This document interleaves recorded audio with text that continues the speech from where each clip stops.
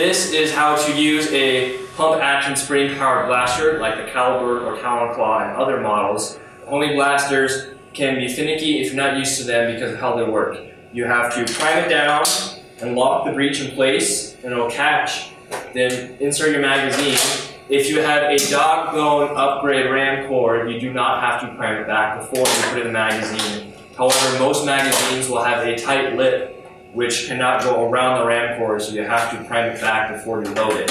Then to chamber a dart, you pull the grip forward and then you can fire. Then to take out the magazine, you must first pull back the grip and engage the release, and the magazine will drop out, or you will pull out the magazine.